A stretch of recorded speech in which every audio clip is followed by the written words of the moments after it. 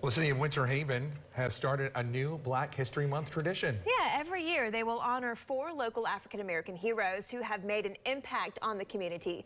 Deanne is here now to introduce the first 4 heroes being recognized this month. Hey, good morning, everybody. So from the first and only African-American female mayor to an attorney who gave free services to minorities, 4 Black historical figures have banners on display in the community they served, all in honor of Black History Month. Larry Hardaway. Oh, he was so sweet, just fun-loving. And Darby. Always involved, always on the go, always on the move. UJ Johnson. That he was a kind and gentle guy. And Lim Gethers. To us, he was Dad, but to everyone else, you know, he was this community figure. All pivotal Winter Haven figures who are now being honored as local heroes. It seemed like it was a long time coming.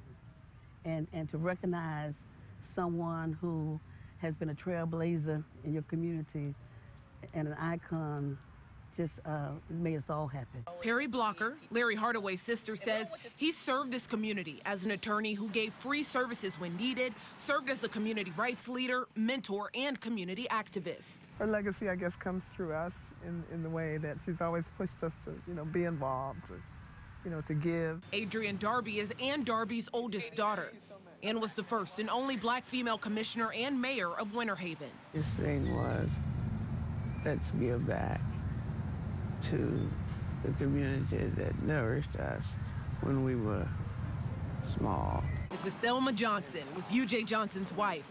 He served on the Planning Commission for 20 years, served as a college professor, gave out scholarships, and was a community activist. At a time when my dad was vocal was not really the safest time for an African American. So I think that was the biggest thing, is because someone had to bridge the gap between the two communities. That's the legacy Lim Gethers left. His son told me, as a former mayor, commissioner, community activist, his work is still felt throughout this community today.